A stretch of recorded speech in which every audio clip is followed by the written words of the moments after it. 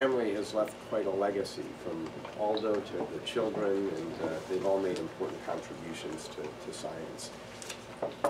Okay, it's a real pleasure to introduce today's speaker, Jessica Castillo Vardaro, who's a president's postdoc, who's here for a very short time. She's just here for 1 semester as a president's postdoc because she has a faculty position waiting at San Jose State University, which she's going to start in January. So if you haven't interacted with Jessica, take advantage of her presence. She's sitting in the office next to mine, and she's, as I said, only here for 1 semester. Many of you probably already know her, though, because she did her undergraduate work at Berkeley, and she did an honors thesis with Justin Brashears, something about endangered feces. Yep. Easy lunch 10 years ago. She gave them the easy lunch 10 years ago, and also worked on the Grinnell Resurvey project. She then went on to do a PhD at Oregon State University, where she worked on pikas, and then did a postdoc at Princeton with Robert Pringle, working on termites in Africa. So you might think, well, what do pikas and termites have in common? Jessica's been very interested in the distribution of genetic variation across landscapes and adaptation and population structure. And so somehow she's going to merge these 2 things together. She says if there's time, I guess we're going to hear mostly about termites and maybe a little bit about pikas. So Jessica, welcome back after 10 years. It's great to have you here. Thank you. So, my alternate title. There and back again. So many of you may remember me as an MBZ undergrad. Those of you who don't have probably seen me around, whether it's pictures of me with dead things in the curatorial area, or pictures of me with dead things on the GRP website. I think Chris Conroy took this picture. So I recently came back and learned that my field notes are in this cabinet right here, and I was very excited because they're 1 notebook away from Charles Camp. And as an undergrad, I loved this particular page in his notebooks. And I think I put it on display at least twice at Cal Day.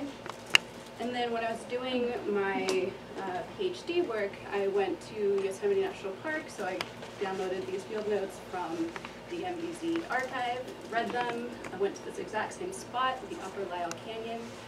99 years, about to the day after Charles Camp was there, I collected samples there. And then I used genetic material from his specimens in a chapter of my dissertation. Then 1 year later, so 100 years after Charles Camp drew this pika, I defended my dissertation, and the next day I got a tattoo to commemorate the event. So my time in the MBZ made a lasting impression on me. It was probably the most influential experience on my career. And I carry the MBZ with me everywhere I go, both figuratively and literally.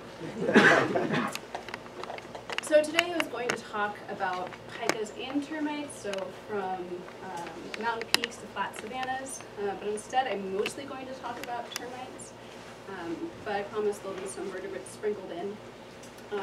So many people ask, how did I go from pikas to termites? And I say that there's actually a lot in common between the 2. So they're both territorial, they're central place foragers, and they're both extremely charismatic. But really this stems from my interest in spatial distribution, so the basic question, why are organisms found where they are? What are the causes of that spatial distribution? Is it the distribution of habitat? Is it competition among individuals? Is it the distribution of resources, competition for resources? And then what are the consequences of that spatial distribution? So the consequences could be within population structure or among population connectivity. And so this is what most of my dissertation work with pikas focused on. Or in termites, I'm going to talk about how they redistribute the resources on the landscape.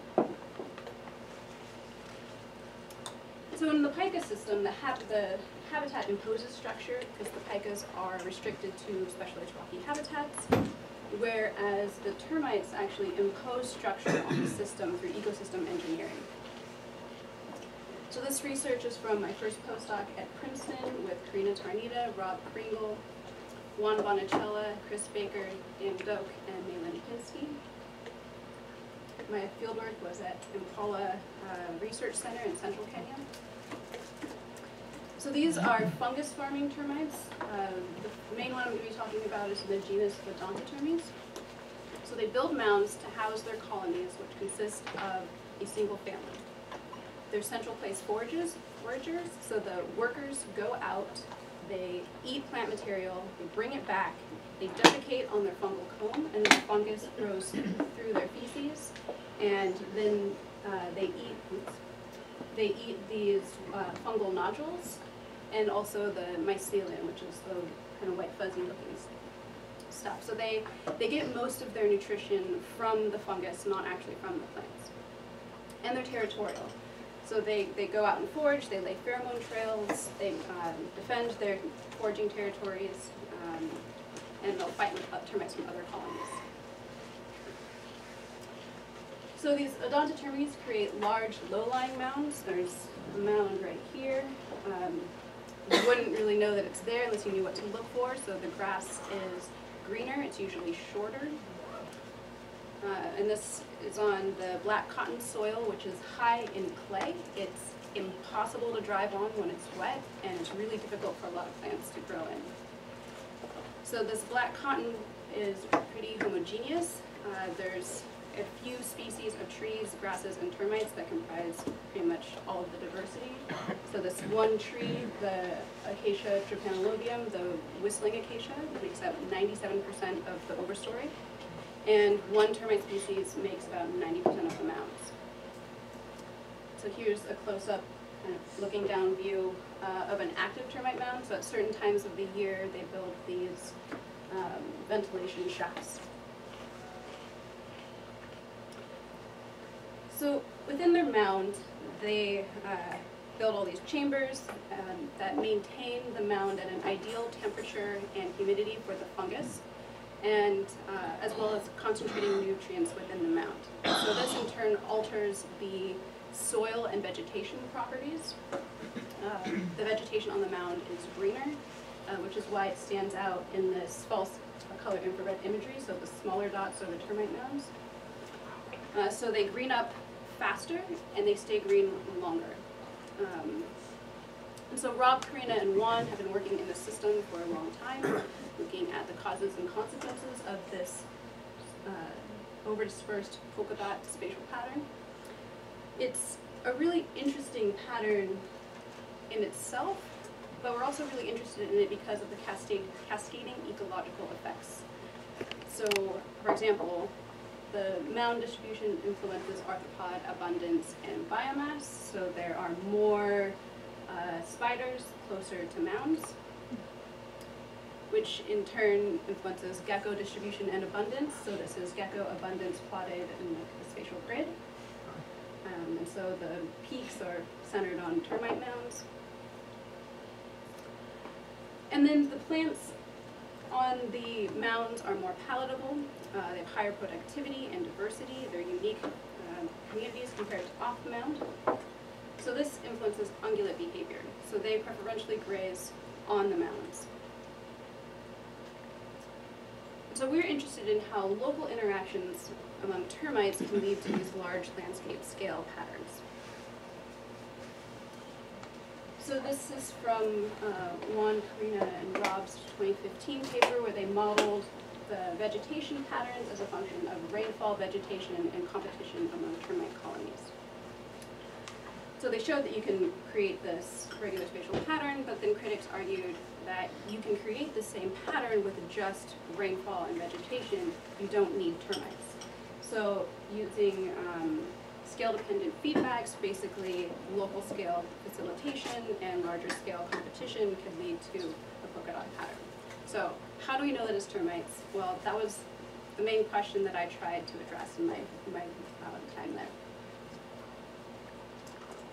So we know that competition for resources can produce similar patterns. So this is a figure from Barlow's work in 1974 with tilapia. So we put a bunch of tilapia in a tub with sandy bottom. The males, when there are only a few of them, make these circular depressions in the sand to attract a mate. But when you overcrowd them, they make a hexagonal territory, because hexagons optimize space. So basically, they're competing for space. You end up with this 6-neighbor hexagon pattern, which is similar to what we see with the termite mounds. So if competition among termite colonies is driving this pattern, then an increase in resources should condense this, because you can obtain the same amount of resources within a smaller foraging area. And we can test this hypothesis by looking at resource hotspots. So these large red spots are old cattle corrals, which are called bomas, and then the bomas produce what is called a glade.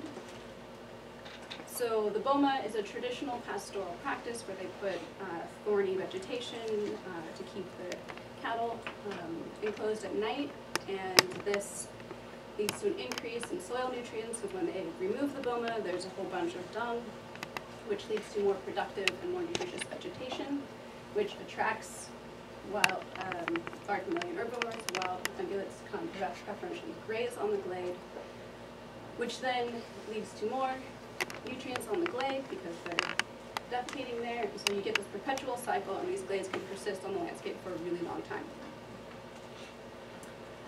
So in addition to being a hotspot, previous work at Impala has shown that they also produce a gradient of resources. So this is dung density with distance to the glade edge, so there's more dung closer to the glades. And I did a bunch of dung surveys around mounds and showed a very similar pattern, particularly for zebras and antelope. And a similar pattern has been shown for various plant species. And dung is relevant to termites because if you go and break open the dung, you most often find either termites or signs of termites. So this is the number of dung for each species and proportion that had termites in them. So this is a relevant resource gradient for termites. So I hypothesized that if competition is driving this over-dispersed spatial pattern, then larger mounds should be further apart because they need more territory to provide enough resources for their colony. And that mounds should be closer together on and near glades because they can obtain that amount of resources within a smaller area when resources are more abundant.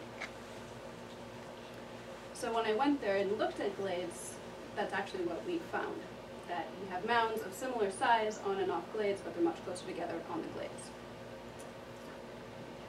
And then after I went out and measured and mapped about 300 mounds, we see this trend where as mound size increases, the distance between neighbors increases, and also as distance from the glade increases, the distance to your neighbors also increases. So that supports these hypotheses. But there are also other explanations. So maybe the mounds on the glades are one colony, so you start out with one colony. As resources increase or as they keep getting bigger, they just keep growing and end up with multiple surface areas of activity that superficially look like multiple mounds. Or they could be daughter colonies through fission, where one colony splits into multiple colonies. Or they could be closely related colonies due to localized dispersal. So all of these hypotheses relate to the idea that you are less likely to compete or be aggressive toward your neighbors if they're really closely related to you. So for some natural history, when the first big rains come, they send up their reproductive casts called alates. They emerge, they fly away. There are tens of thousands of them per colony, and most of the colonies do this at the same time, so there are millions of termites flying, and everyone is feasting on them, all of the birds, the dik-diks, everyone's eating them. They fly around, find a mate, they land on the ground, drop their wings, burrow down into the ground, and try to start a colony.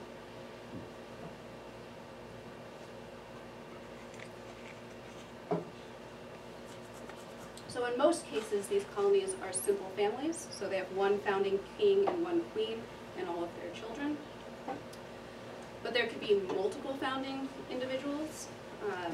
So this hasn't been shown in this particular species, but in the sister genus Macrotermes, there have been cases with up to like 4 and 5 males and 2 and 3 females starting a single colony.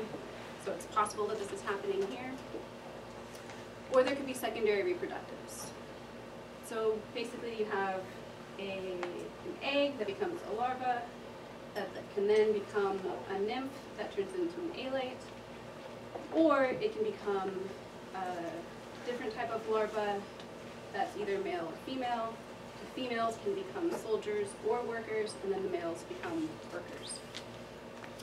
And then before they reach their mature molt, they can become secondary reproductives and stay in the mound and mate with their parents and or their siblings. So these mounds persist on the landscape for decades or centuries, either through replacement by secondary reproductives, or if a colony goes extinct, there can be recolonization by a new founding pair if alates land there and take over the empty mound. Okay, so in order to address between colony relatedness, I first had to understand within colony relatedness. So to do this, I used a DD-RAD approach. So I had 3,700 SNPs, 634 termites, 145 mounds. Mean relatedness within a single mound was 0.48, suggesting that they're simple families. And then I calculated effective population size for each of these mounds. 97% of them were consistent with a 2-parent family, and then 1.5% each was consistent with a 3-parent or a 4-parent. So it's possible that there's multiple founding individuals. So then I looked at relatedness between mounds. So we have termites from different mounds on the same glade, and then termites from the same mound but not on glades. And they're significantly different. So the termites from different mounds on glades are not the same colony, and they're not daughter colonies. And I should say that these box plots are arranged in decreasing order of median relatedness. So all the mounds on the glades are less than 60 meters apart. So if we compare relatedness between glade mates and similarly distance, or mounds of similar distance, they're also significantly different, and they're actually less related than mounds that are even further apart. So they're not closely related on glades, suggesting that relatedness is not driving this, or it's not reducing competition, not driving their closer distance on glades. And even more striking, I sequenced a handful of termites just to see what they were, because they're hard to tell apart. Turns out there are 2 species, and there are even 2 species within a glade. So the previous slides were all just from Postdoctoral montanus, which is this dominant species. So this is even more proof that these aren't just really closely related mounds. And I'll talk a little bit more about these 2 species later. Okay, so now we know that they're not related, but how do we know if they're aggressive or not? So to address this, I conducted behavior experiments where I took termites from different mounds and put them in an arena. These are termites from the same mound that were separated for 24 hours and then put back together. They don't really do much, just kind of go about the business.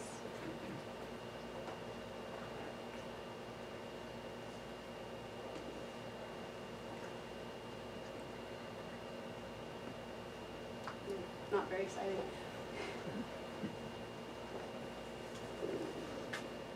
Okay, so you have 2 soldiers that were separated, they come together, they sense each other, they recognize each other, and they go their separate ways. And then I did this with termites from different mounds, and they immediately start fighting with each other. So, you know, they're fighting.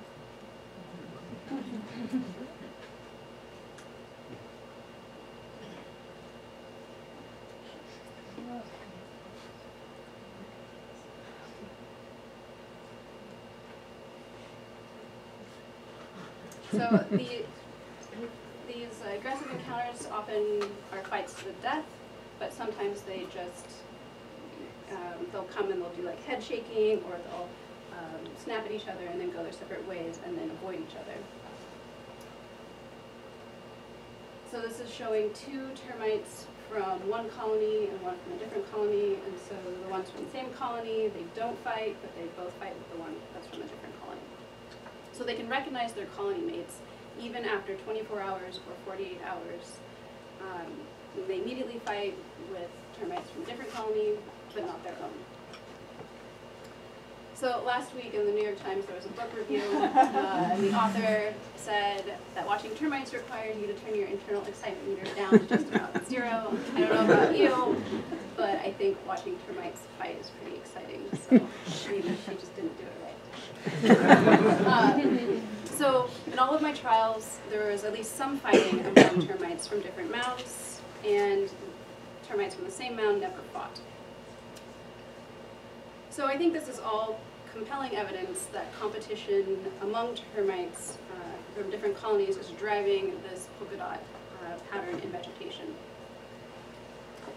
So the next step is to modify the existing model, which includes rainfall, vegetation, and competition, to include more realistic termite mound parameters, and also to add resource heterogeneity to see if we can reproduce these patterns, with the ultimate goal of tying it back to these landscape scale effects. So I showed you this earlier.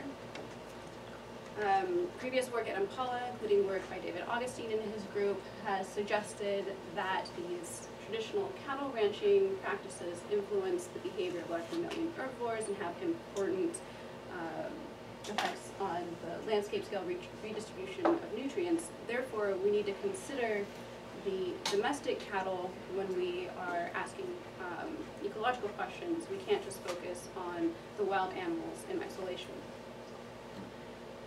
So I want to take this a step further and argue that these glades lead to nutrient gradients, which lead to gradients in the termite mound density, which again influences the herbivore behavior and amplifies the effects that the glades have, or the cattle ranching has on nutrient redistribution. If we go back to Juan's 2015 paper, here this shows vegetation biomass in the whole system without mounds and with mounds as rainfall increases. So in blue we have increasing rainfall. Without mounds, you hit a threshold, it increases, and then as rainfall decreases, you hit a threshold, and vegetation biomass drops. But with the presence of termite mounds, you get this buffering effect where they green up earlier, and then they stay greener longer. So this leads to a more robust system overall, especially in terms of drought and climate change. So when we consider the indirect effects of these traditional pastoral practices, we could potentially manipulate this system to increase the robustness, say, by placing new bomas in a regular spatial pattern as compared to a clumped pattern. So that's what we're playing around with the model, is how can we adjust these resource hotspots, what does that do to the overall system productivity. So I hope I convinced you that competition has landscape scale effects. But what are they competing for? And how do these two different species persist on the black cotton in such different abundance? So these two species, well, this group is really difficult, it's problematic. There have been a couple of phylogenetic studies, but this group is still not very well resolved. So this is Montanus, what's called Montanus, and the red arrow are identical to my sequences. And then here's Anceps. So the experts are having a really difficult time telling them apart. How are they different? The rounds look the same. I can't tell them apart. So the question is, are they functionally redundant, or are they doing something different? So So that was on the black cotton, and if we look on the mixed soil, so where the black cotton and the red soil meet, which I'll call transition soil sometimes in this talk too. I'll try to be consistent, but figures say transition soil. It transitions from black to red. So there are 6 mound building species on this mixed soil, including 5 fungus growing species, 3 odontotermes and 2 macrotermes. With these macrotermes, I found only 2 mounds of the second species, and so I'm not sure what's going on there. I need to go back and I guess look at more mounds to see whether that is just restricted to the areas that I was looking. Anyway, interesting things with the termites on the black cotton and the red soil. And then this 6th species is a Trinervatermes, so they have this pointy head and they shoot liquid, nasty liquid to deter predators. So these are the main species that I'm looking at on the black cotton, or the mixed soil. Just to give you an idea of what that looks like, so here's me on the black cotton, pretty homogeneous, and then the mixed soil, a lot more plant diversity, also a lot more bare ground, so there's more understory vegetation on the black cotton. And then this is the macrotermes mound, just for comparison. So I'm looking at intraspecific variation of Odontotermes montanus because it's found abundantly on both soil types. Interspecific competition between the 2 Odontotermes species on the black cotton and the 6 species on the mixed soil. First, to ask the very, very basic question, what are they eating? So there have been a lot of studies looking at this, but almost exclusively with stable isotopes, which can tell you if they're eating grasses or woody vegetation. So it doesn't really give you a fine scale idea of their diet. And then finally, I want to ask whether there's niche partitioning to get at how are these so many different species persisting in such close proximity. So to do this, I used a diet metabarcoding approach. So my lab mates in Princeton have been doing this with animal dung. So you extract DNA from undigested plant cells, then amplify a specific gene, and compare that to a database of known sequences.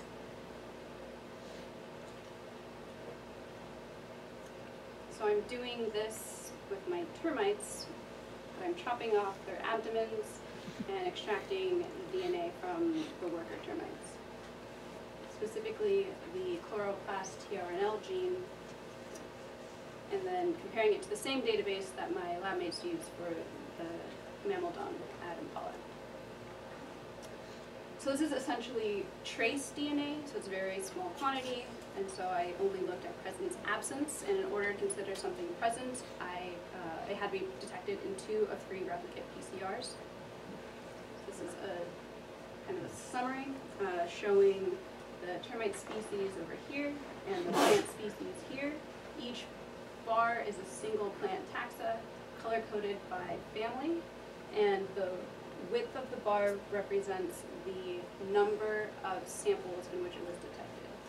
So the takeaway from this is that they all seem to be eating pretty much everything, but especially grasses and Fabaceae, which is primarily the acacias, but also a bunch of other legumes.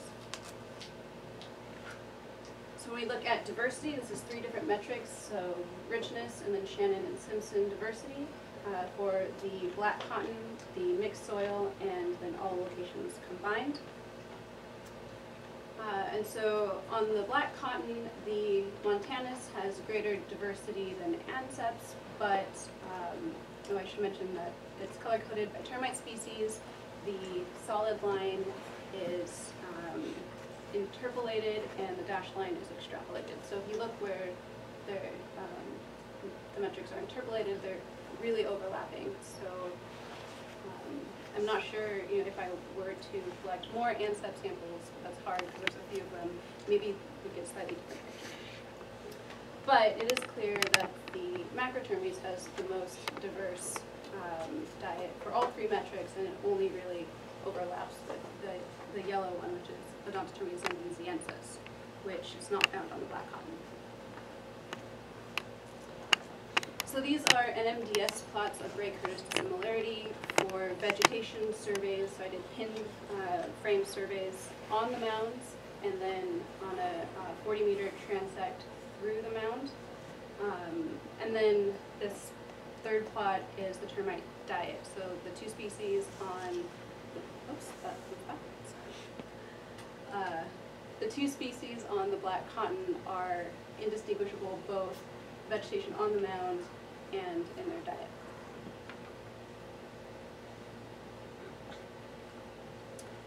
So then if we look at Odontothermes montanus on the two different soil types, we see that there is a difference in the diet. So they're not specializing on any particular plant or group of plants. They're eating whatever is available. And when we look at the different species on the mixed soil, there's some support that the macrotermes are different, but overall there's a lot of overlap, and I only am showing standard deviation ellipses for the three species that I had enough sample size, but you can see by the colors of the symbols, they're all kind of overlapping.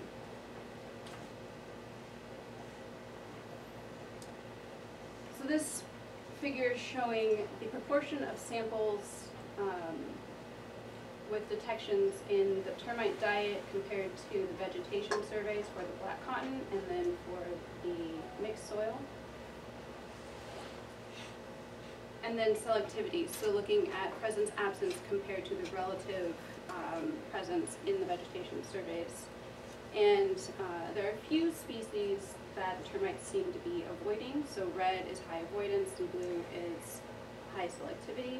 So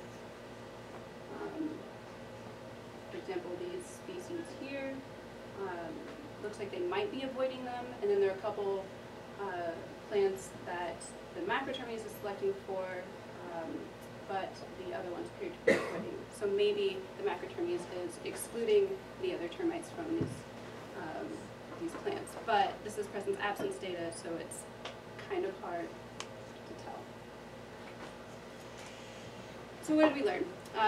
The termites are diet generalists. There's a high degree of overlap among the species, and macrotermes has the most diverse and different diet. I mentioned earlier that you often find termites in dung.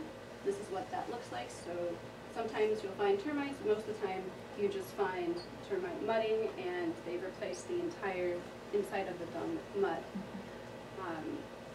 So I showed this figure earlier. Now it's broken down by termite species, but here in purple is where it's obvious that there were termites there, but I don't know what species they were. So I decided to apply the plant metabarcoding methods to the mammal DNA in the termite gut to try and get at the importance of mammal dung in the termite diet.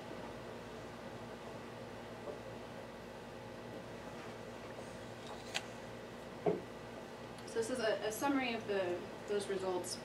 I did an experiment to test how well this method is working.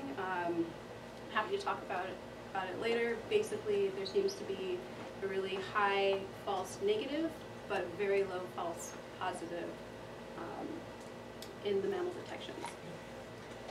So this figure here is showing a map of, so the black cotton is in gray, and then the mixed soil here, they're colored by whether they had plant detections. So the gray symbols had plant detections, but no mammal detections. The white symbols had mammal and plant detections, and then the circles are the mixed soil, and the triangles are the black cotton.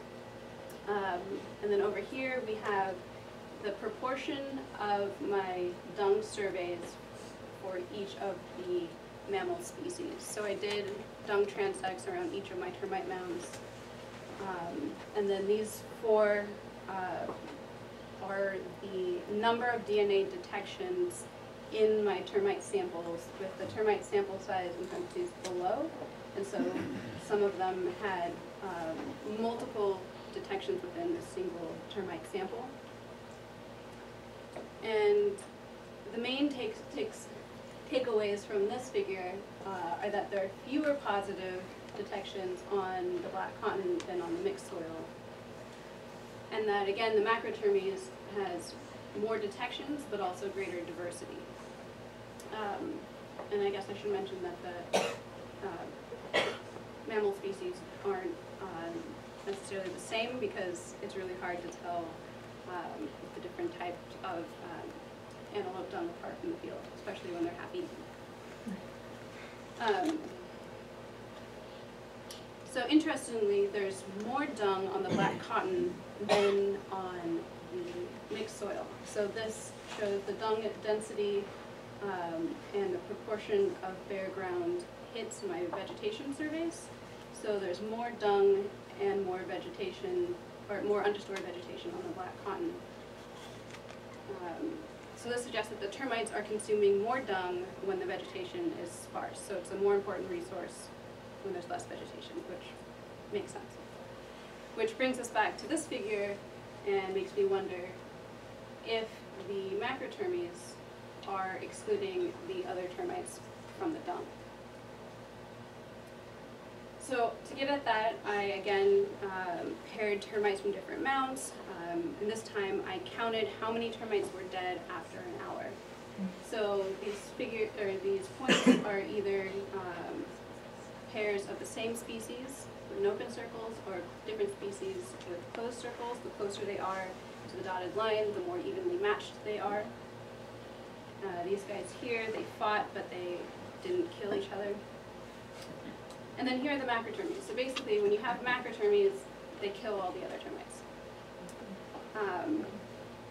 And to give you an idea what that looks like. So here, 2 macrotermes soldiers and workers, and Odontotermes ambrosiensis. And basically, they chop their heads off and chomp them to bits. And if you throw the macrotermes in there, they just decimate everyone else. So here's another picture of Odontotermes and the macrotermes. So the macrotermes have 2 soldiers. They have a major soldier and a minor soldier. The major soldier is just enormous. And in its mouth is the decapitated head of an Odontotermes soldier. So these soldiers are approximately the same size, but then when this guy comes in, he just plows through everyone else. And then these are dead Odontotermes workers. So I still have a lot of questions about this. So why do 2 ecologically similar species persist on the black cotton at such different abundance? Is this a new phenomenon? Did they just arrive on the scene? Is this ephemeral? Do they come from somewhere else? They get established, but they're just going to disappear at some point in the future? Or are they interbreeding? And then why do we have so many species in close proximity on the mixed soil? They're often much closer together than the mounds on the black cotton.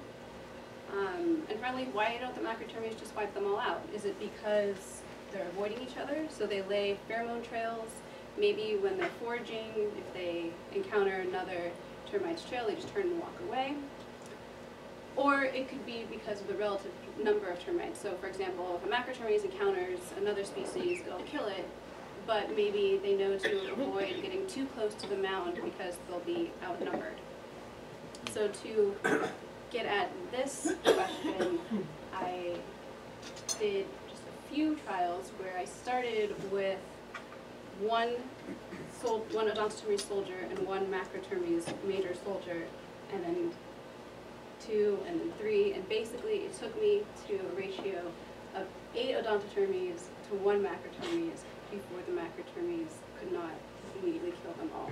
And in this case, what happened was these all ganged up on this guy and ripped all his legs off.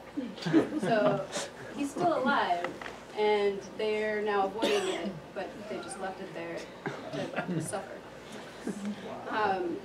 So I'll leave you with this brutal image to think more about what's going on with termites, and I'm happy to talk about this more. This is the first time I'm presenting this, and I'm still working through it. And we have a little bit of time, very quickly, to talk about picas. So picas are typically found at high elevation, but not always.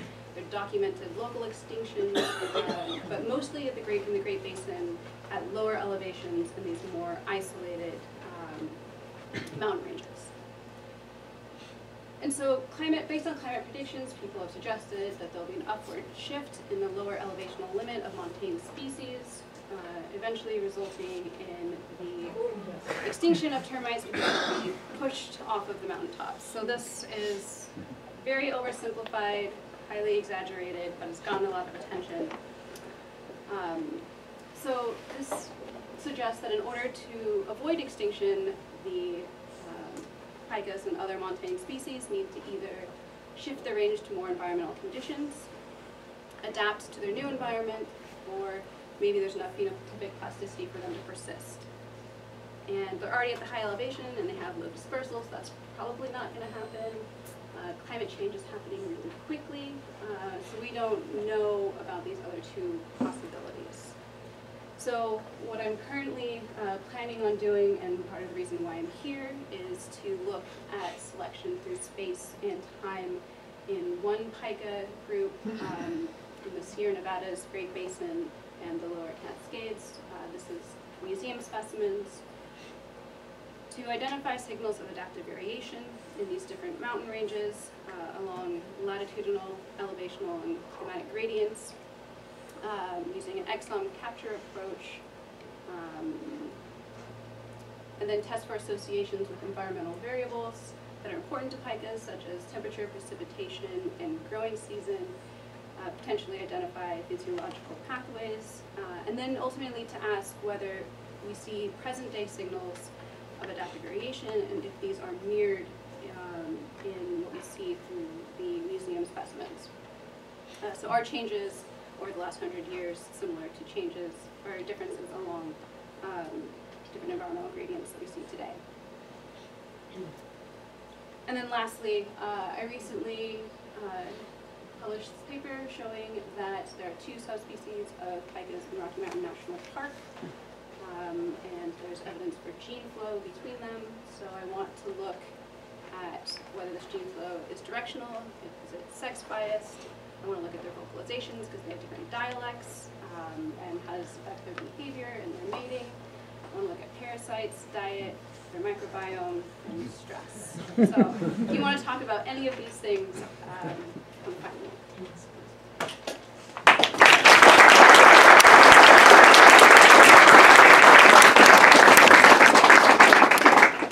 And if you have a minute afterwards, I have a medal for my video. All right, if someone can get the lights, we have time for questions.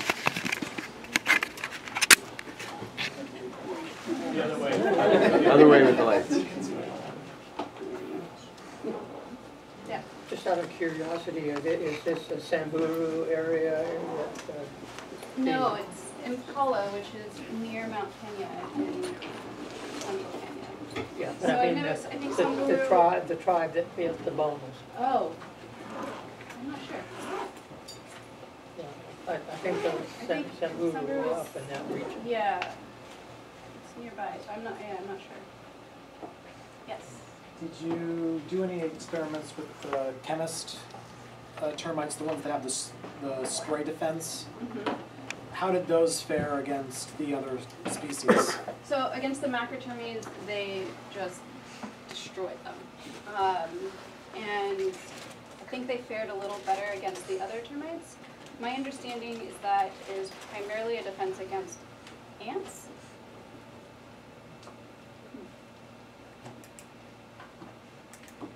Is there any evidence that they hybridize, or is there any potential for hybridization between these coexisting species?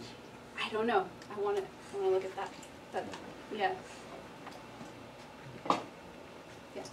I guess these bomas have been there essentially forever, but are there any areas where there were no bomas historically in this black cotton? So if you look on the black cotton, there are parts where there's like a kilometer where there aren't any of these bomas, and so there, the mounds are further apart. But I mean, there are a lot of them just scattered throughout because it's really good grazing habitat for the cows. But they are kind of clustered in areas. Yeah, the areas surrounding Impala are actively managed for cattle, so it might be interesting to compare, but there might also be a lot of other things going on there too. I don't remember, were the macrotermes generalists in their diet, or, yeah, like Yeah. just, so, were all of them I mean, generalists? they all seem to be Okay, eating everything. everything, yeah. Yeah. So I saw sweet potato on your list, and a lot of them were eating. That seemed to be like a column of blue. This one? Oh no, it's not even on there. But in the arrays when you were you had the red and blue circles for. I don't think I had any plant species listed on. You had Ipomea on there, yeah. Oh, that one. Sorry. This one. Yeah.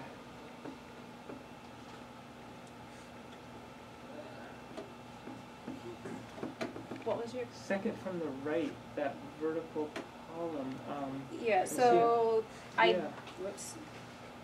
I didn't find it on the black cotton, Okay. and I found it in low frequency on the transition soil. Oh, okay. But a lot of them are eating it. Am I reading that right? Down below. So this Yeah. Ozambiziensis, yeah, they're eating it. Okay. They're all eating it, except the Trinevertermes. Okay. Just yeah. I Just curious. think that those, like, that has to be an introduction because I'm pretty sure Ipomea is a New World taxa. It's not native to the Old World. So all of these species have been identified at Impala and sampled and sequenced. So I'm comparing my sequences to the existing database specific to Impala. Okay. So all these ones are there. I don't know about their history. There are a lot of non-native species that have been introduced there. Yeah, because again, if that is sweet potato, that is at least sweet potato sensu stricto is definitely New World. It was introduced by a trade, but it is, so if that's a feral sweet potato, it might be interesting. It actually is interesting to see that not a lot of the termites are even utilizing it, and it is a non-native taxa. If that is a non-native Ipomea.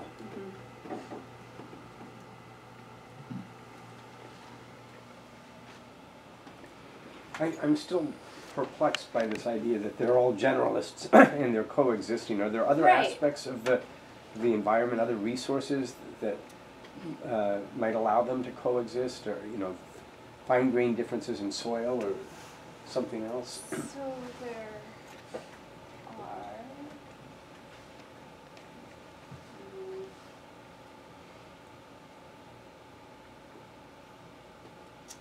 So it's kind of speckled, the black soil, the red soil.